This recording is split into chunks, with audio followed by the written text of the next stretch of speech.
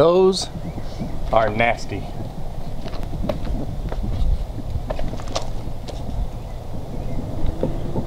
Ugh.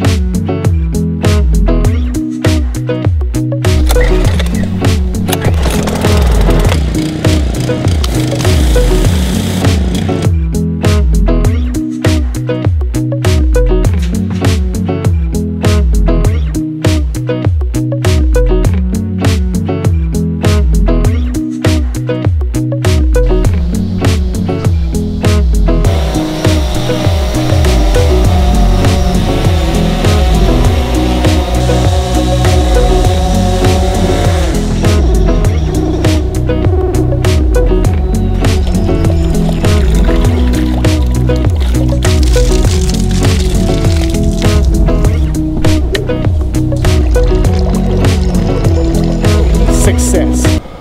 So I've been working outside, pretty worn out, pretty sweaty, but I was gonna do some housework today, but change of plans. I just got a call from KUSA. They're an aircraft maintenance company. They work on a lot of private jets for a lot of really rich people, and they need me to do some inspections on it. So there's gonna be a quick change of plans. I'm gonna run out to Beaumont, knock these inspections out. Woo!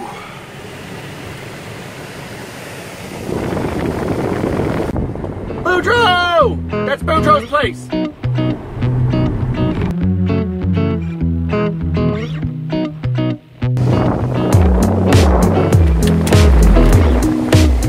Gotta put on my official bling before I show up at the airport.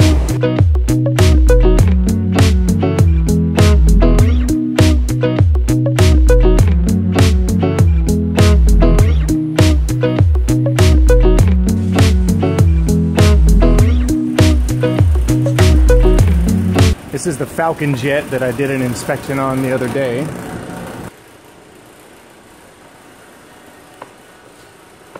I did mine on spring break, and everybody was at college was going down to, they were going down to South Padre Island.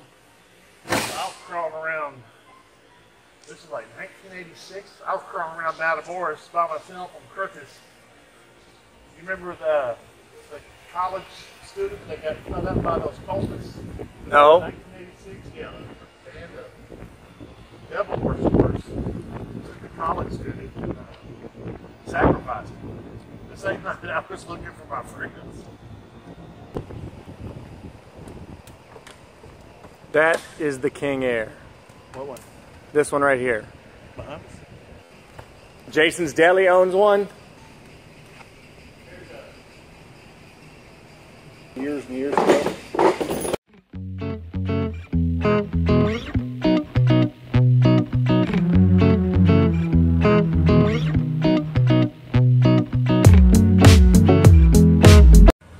Alright, so they didn't have the paint stripped off of it, and for me to do my inspection I have to have the paint stripped off of it. So I'm gonna have them let me take it home, and I'll take it to my mechanic, have them strip the paint, I'll do the inspection, deliver the part back here tomorrow so the plane can make its flight on Friday. So, they didn't have the part ready, they didn't have the paint stripped off, couldn't do my inspection. So, I'm gonna have to get that done and worry about it tomorrow. So, to finish off the show, maybe we'll do a segment on things that I've broken, like this LED cube here.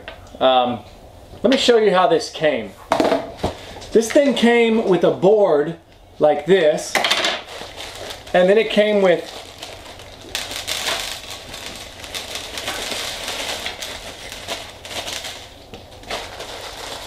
bags and bags of these LEDs.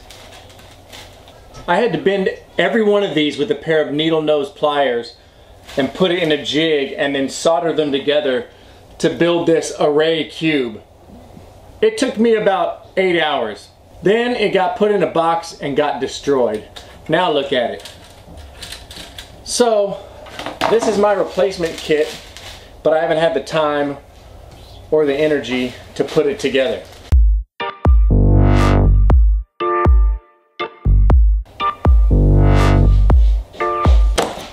All right, my first question and answer session.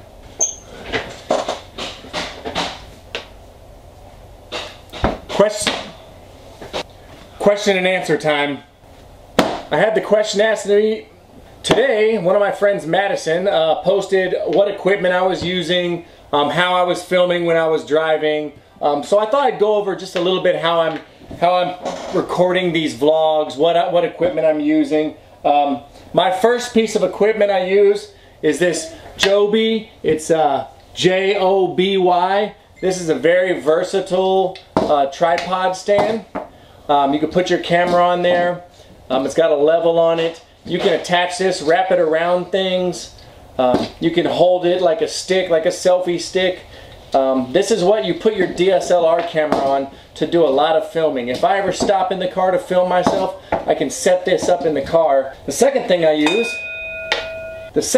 use is this little Goby. This one holds your cell phone.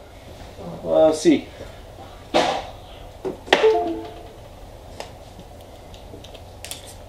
See, your cell phone goes in this. It's a little tripod for your cell phone.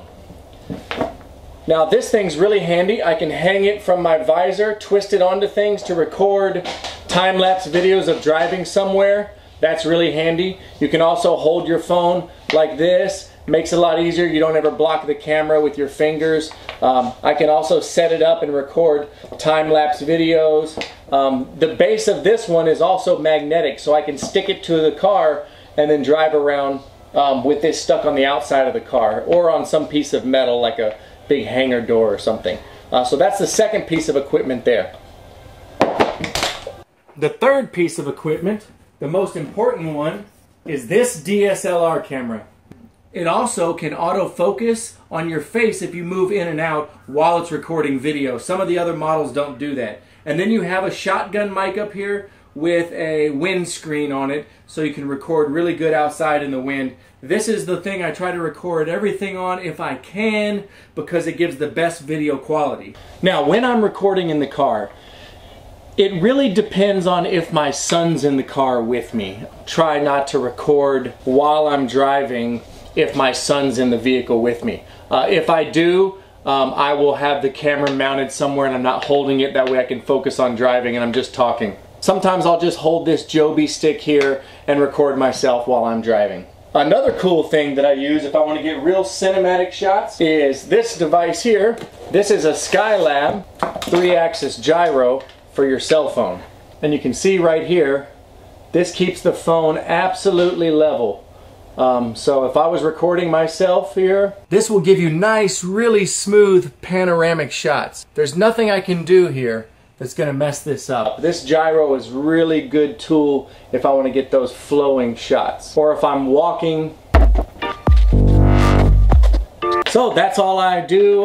That's why I use this particular equipment. That's how I film when I'm driving. I believe the last question you asked was, how long do I edit every day? That depends. Like the beach episode, I probably edited for 7 hours for that one episode. Generally, I'm going to try to keep it around 2 hours, but to give a quality edit and an interesting blog and make the story happen the way I want to happen probably takes 4 hours a day, and I do it every single day for you guys. It's a lot of work, but it's a lot of fun. So, and that, my friends, is the end of Q&A. See you tomorrow. If you want to watch another episode, you can click right here. Also, make sure you hit that logo and subscribe so you can watch tomorrow's episode. Have a good day.